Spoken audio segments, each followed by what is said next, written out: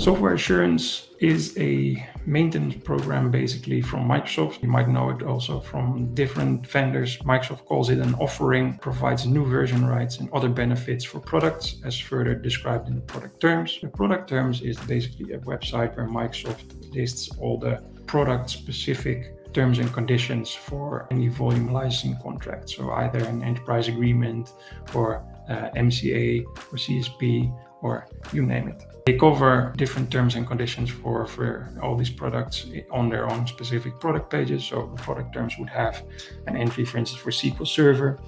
It would describe the basic terms and conditions for using SQL Server, but also it would have an additional entry for any software assurance related benefits that you might get for using that service. There's also a lot of general benefits that software assurance offers, and we will go into this a little bit more deeply in the coming slides. But basically, if you look at software assurance, you can buy this for your licenses in certain Microsoft contracts. We've listed and called out on this slide a few of the contracts where this is of interest. If you see on horizontal axis, you see the different contract types. So open license has been discontinued, but you might still have an active one or not. Open value, non-organization-wide, open value, organization-wide, and subscription, select plus, Microsoft Product Services Agreement, or the enterprise and the enterprise subscription agreement. I've listed the sizes as well, so typical company sizes for the different programs, how you can purchase software assurance. So for certain programs, this is optional, like open license, select plus, or MPSA. But for the other contracts like open value and the enterprise agreement, this is a mandatory inclusion. So if you buy licenses through these programs, open value and or the enterprise agreement, you have to purchase software assurance with that. Now, there's a lot of different items in software assurance. These are called out here. You see the benefits by agreement. So there's a couple of general benefits, new version rights, which is very important for a lot of Microsoft customers, where they allow you to use newer versions that Microsoft might release for a product. So for instance, if you buy Windows Server with software assurance in 2012 and you have continuously every year over year have been paying your software assurance, and you have the right to use the latest version. So right now, 2021, for instance, you could use that product, 2022, sorry, you could use that product version, no questions asked, because you have been continuing your software assurance payments. So this is one of the main benefits of software assurance and what a lot of companies use software assurance for and want to continue software assurance for. It also allows for spread payments. So in your enterprise agreement, you can spread out your payments year over year. And an additional benefit that you have in certain contracts when you purchase software assurance is that you get a step-up license purchasing right.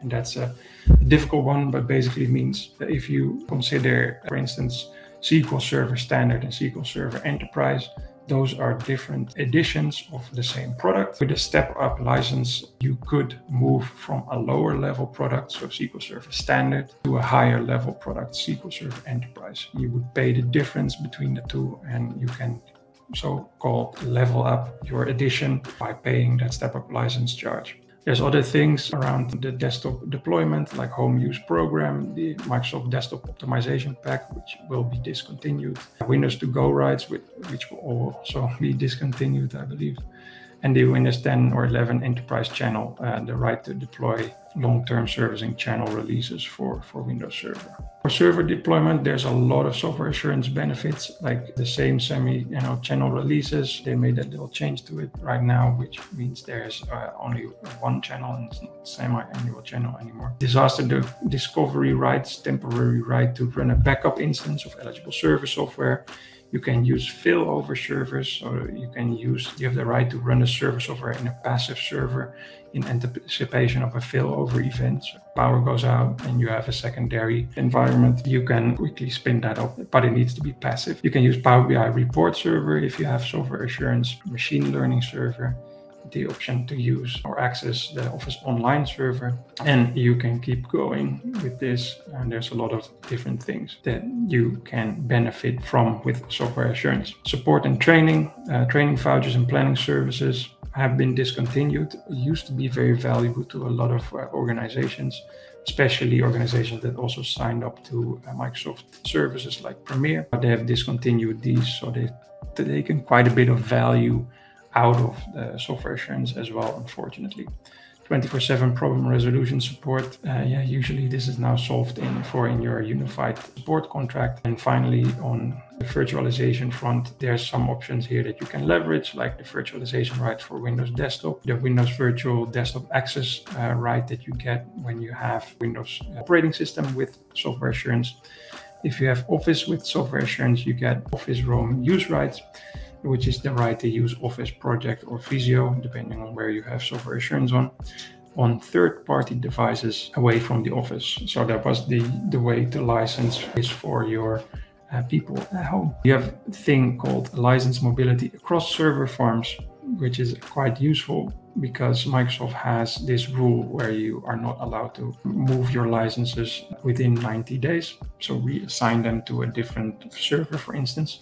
And with software assurance, you get to do that as often as you want. So it allows you to reassign between on-premise servers more frequently than those 90 days. And finally, very interesting here as well, unlimited virtualization rights. So if you have SQL Server with software assurance, SQL Server Enterprise with software assurance, you can use an unlimited amount of virtual machines for that physical machine.